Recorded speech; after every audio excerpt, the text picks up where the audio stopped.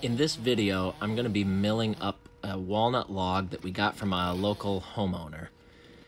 This tree had to come down, and we were lucky enough to be able to produce some lumber with it. So here you can see the real-time footage.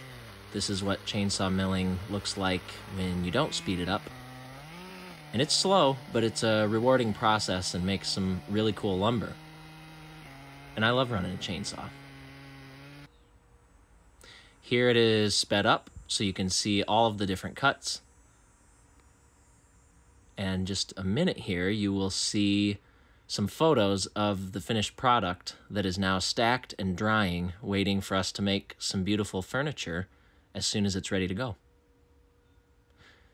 Thank you for watching.